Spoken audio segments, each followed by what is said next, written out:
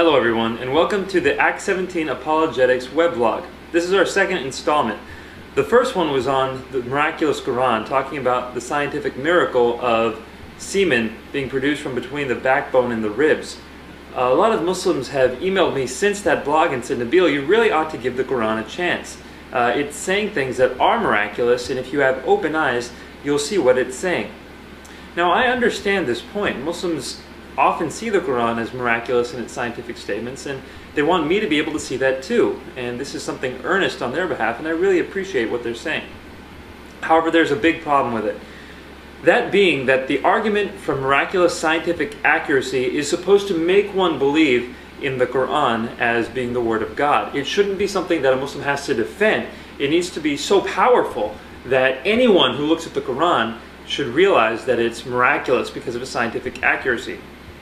Problem is, when we start reading the Quran and we look at the clear scientific statements, now these statements should be miraculous and obviously miraculous if it's going to win somebody over. When we start looking at the clear scientific statements over and over and over again, we see that they're flawed.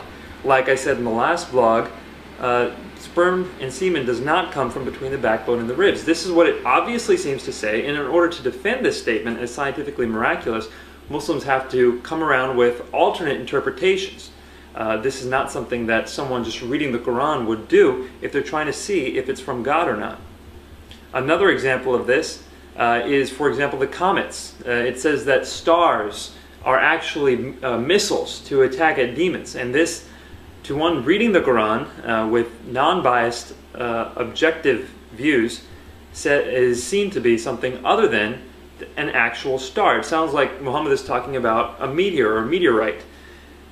Now, when over and over and over again we see that the clear statements need to be vastly reinterpreted in order to be scientifically miraculous, someone like me is just left saying, well, why in the world should I conclude that this is scientifically miraculous? The only way to even make it scientifically coherent is by taking the words and interpreting them to mean something other than what they obviously mean. Let me put this another way. If someone said, hey Nabeel, look at this book. It was written by a psychic 100 years ago, and everything that is said in there has since come true. Therefore, this psychic must have truly had psychic powers. I would say, wow, that's a pretty amazing claim. Let me see this book. Then if I read it and I see over and over and over again claims were made that just do not sound accurate, and I say, well, this doesn't sound accurate, and the person responds by saying, aha, well, you need to interpret it to mean this, and he starts giving me a long series of interpretations. That to me at the end of the day would have me say, okay, I can see why you believe what you believe. I don't think you should believe it. I certainly don't believe what you believe. I don't have any reason to reinterpret the text as much as you do. The same goes with the Quran. For the Quran, people say it is so scientifically miraculous, and I say, show me that, and I take a look at it, and I don't see any scientific miracles.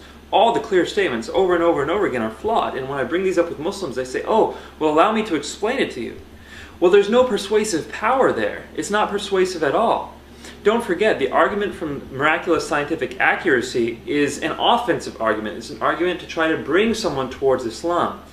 However, at the end of the day, it simply does not work in that regards. The only way it does work is for keeping people within Islam. If people in Islam are trying to make their Quran sound miraculous and they're looking for ways, they will reinterpret things in order to make them sound miraculous, and that's understandable. However, it's not something that any non-Muslim would do. They would read the text and see what it actually says, let it stand for itself without any sort of eisegesis or reinterpretation. Well, this has been an impromptu response to some people via the webcam. Hopefully these blogs are going well. Please keep us posted, let us have your comments, and we look forward to responding. Next, we'll be talking about more embryology, specifically embryos being first bone, then clothed in flesh. We'll talk about this from a scientific perspective and see if this claim is scientifically miraculous. Thank you very much, and may God bless all of you.